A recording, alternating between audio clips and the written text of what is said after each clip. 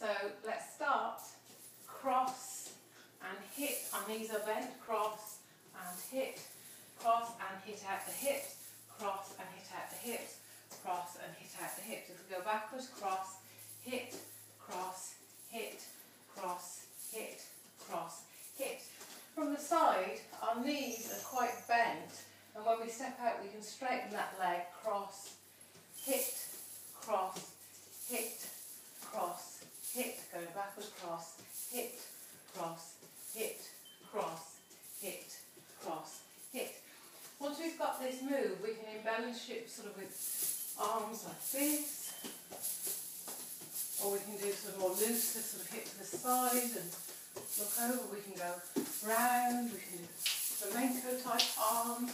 It just gives us that basic sort of move, or we can do cross, so cross, hit, cross,